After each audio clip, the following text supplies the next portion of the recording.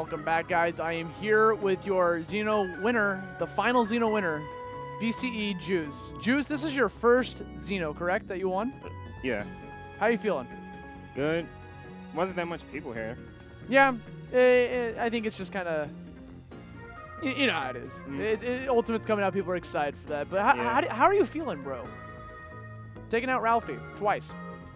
Good, I guess. Yeah? Right now, I think our set count is 5-1, 6-1 in my favor now. Okay, so it wasn't that big of a shocker. Yeah. I feel it. So, Zero Suit Samus. Yeah, that was the character you've been playing like the whole time. I saw you busting out Corrin, though, in that first set. I go Corrin against Bayo now.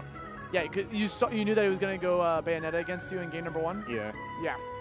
So, do you feel like any emotional attachment to those characters? Are you going to be busting them out again in the next game, or are you just going to be playing different characters? Or how are you feeling for Ultimate? I'm feeling kind of good about it. I'm playing Corrin again. CSS, I'll just keep it around as a secondary. And I'll try like Ridley and Mark, Belmont. That's it. Yeah, I feel it. Yeah, so this has been a fantastic Xeno. I know you said you were a little surprised by the lack of attendance compared to like the previous one. It's been zeroing off the final month, Yeah, not that much surprise since Ultimate is like 2 days away. And will you be coming back for next week when Ultimate drops off? The first Xeno with Ultimate on it coming next Wednesday? If I can get a rod or something, yeah. Hey. We'll also have Saga on the weekend. This weekend, right? Well, yeah, this weekend's the Ultimate launch, and the weekend after that, we're actually having a regular bracket. Okay, cool. So there's a lot going on. It'll be easier for me to come to Xeno Saga. Those are weekend tournaments, so it allows you to traveling can be a lot easier on the weekends. So that's a thing. So was there anyone in bracket that you were afraid of facing?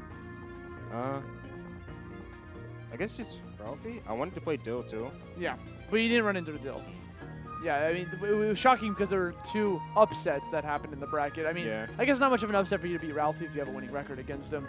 But, like, you know, Dill was also sent to losers by King Arc previously. And Dill's, like, the one that's been winning, like, all of the Xenos. So, and you're the final one, dude. So, congrats. You made it at the buzzer. You made it to the finish line just in time. Yeah, I was kind of glad Vinia didn't come because I think he gives me the trouble out of everybody in New York. Him and Jen, the 2 that gives me the trouble the most. Yeah. But they didn't, so. You're right. Even, you know, a win's a win, Juice. Just take it. Be excited. Be happy. I'm just messing with you, man. Do you have any final farewells or thoughts you want to say to your fans in the chat? See me in Ultimate. Yeah, that's what everyone's saying. It's Ralphie. Ralphie's saying see me in Ultimate. My man was super close. Ralphie, how you feeling, bro? He says he'll talk to me later. He'll talk to me later. All right.